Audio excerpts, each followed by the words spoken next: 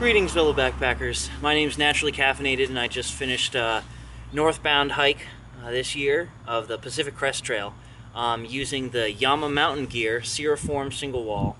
And I wanted to give you just a quick couple of thoughts about this tent.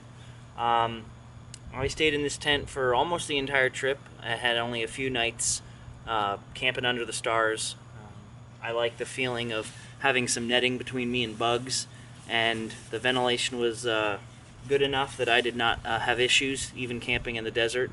A little bit about me. I sleep in a 6-foot 6-inch sleeping bag. I like wider sleeping bags as well. I used either a torso length closed cell foam mat similar to what I'm sitting on now, or a long length inflatable air mat similar to a Thermarest. What I liked most about this was flexibility. I used this in everything from 22 degrees in snow to 110 degrees in the desert. I camped on top of high ridge lines and down in valley floors. It handled condensation as well, if not better, than most all tents that I've tried, and with proper camping habits and ways to minimize having issues in the first place by setting it up properly, guying it out, letting the air flow, and not sleeping too hot. I found that this was an excellent and very versatile tent for all the different types of terrain and weather that I found while doing that hike. So let me show you this a little bit closer up. Let's see here. What we've got is, like I said, the YAMA mountain gear Cirriform single wall. Now, his tents do not come with a logo on them. This is a prototype that was lent to me for my hike. So when you receive a tent, it will not have that. It will look like this, nice and clean. Jen goes through and actually tapes the seams instead of sewing them, so you have an extremely clean line all the way throughout, and nothing on the tent that's on the rain side has any stitch lines that could leak through. When he stitches the mesh netting to the inside, he stitches it to a small piece of Cuban tape and then tapes it to the inside wall, so there's actually no stitching going on at all. So this is one solid piece of waterproof material all the way over the top of the tent. So there's no seam sealing that you need to do when you get the tent. It's ready just the way it is. I utilized the stock guy lines. I made no changes to the tent whatsoever. I used it exactly as it was given to me, and I found that it works just fine. This is stock line locks. I was able to quickly tension it under any conditions that I needed to. I left the bathtub floor tensioners on the lower setting. There's also a way where if you have to set the tent up very low, you don't have a lot of ground cover, you can pull it up through and you can set it on a higher one. I never found that I needed to do that. I enjoyed having the extra bathtub space. If the days were too warm and I was not worried about bugs, I simply utilized a setup similar to what you see here right now. I would roll back the mesh door, roll back the front vestibule sides, and simply sleep with this. If there were a few mosquitoes buzzing around, I'd simply use a head net. I found that that was a great way to get maximum ventilation when bugs were not an issue. If I wanted a more traditional setup, what I would simply do is go ahead and utilize the mesh door.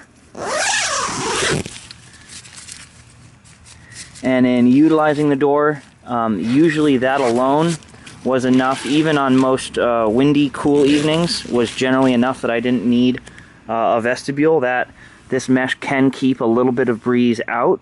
Not enough that I found it to be restrictive, but enough that there is a noticeable difference inside the tent versus outside.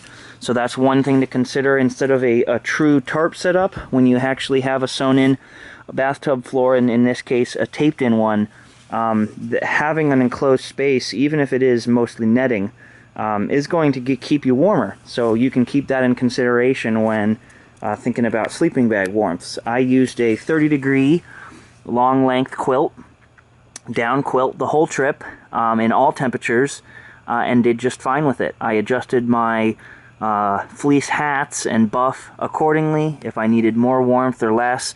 and slept either in just running shorts or base layers or synthetic down jacket, whatever I needed at the moment, depending upon how cold the temperatures were and the season that I was hiking through. I did change up gear through the seasons as I needed cooler or warmer gear. I also utilized the whole trip this lightweight Cuban bag. What I found is that a nice bag, anything similar to maybe 55 liter or smaller, 65 liter or smaller bag, will fit without really any effort at all vertically up under the side vestibule, allowing me one whole side to enter and exit the tent without needing to make any changes to have something under cover if it was going to be raining. This also can unravel and be staked out here at the front, similar to the main guy line. And what that allows you to do is deploy one vestibule if you prefer. You don't have to use both at the same time. You can use just one. I did this many nights where I just wanted something just in case it started to get breezy or a little damp. And that worked great, and I would leave this vestibule open for more airflow and so I could look out and see some stars. And I enjoyed that. Another nice thing about here that really worked well was being able to have excellent ventilation through the back. I was able to get good airflow without feeling like my feet were getting cold. So that helped decrease any condensation issues through the back end of the tent. What was also nice that I utilized on a nightly basis was the ability to have some storage space inside the tent.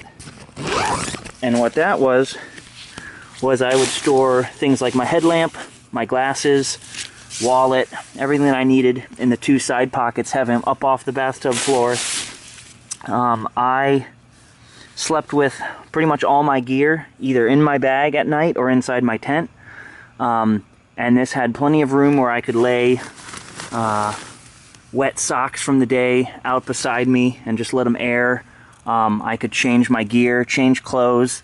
I'm 6'1", and I can comfortably go ahead and actually sit up fully in this tent without having to bend over at all, right on my bed. I can change, I can do my morning stretches.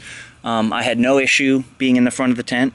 Now this is a difference from a side entry tent in that the maximum height for this style of tent is going to be right at the front of the door where I'm sitting now. As you start to go farther back, obviously this roof will start to get shallower. What I did find, however, is even with that, there was enough length along the roof for me to bend my knees up to my waist and do my stretches without needing to stop. So for me, that was an excellent benefit. This kept out blowing wind, hail, sleet. The mesh netting on all sides of the tent allowed for excellent cross ventilation when setting up on windy peaks. And I didn't have any issues keeping the tent tidy with the extra space on both sides that I could fit whatever I needed in, put my food bag up here, keep track of it. I also utilized 4 of the YAMA stuff sacks, Cuban stuff sacks. This is actually all of my medical supplies and gear repair supplies, as well as things like extra lighter, a couple of small sunscreen wipes, medications, tape, all that kind of stuff, backup earplugs, and I always have earplugs, and then Cuban bags to store the rest of the gear. So this worked out well for me, and hopefully if you're considering a versatile long length tent that has a very compact footprint but excellent internal space, I hope you consider YAMA mountain gear when you're looking at tents. I was very pleased with it, and I would definitely use it again. Thanks.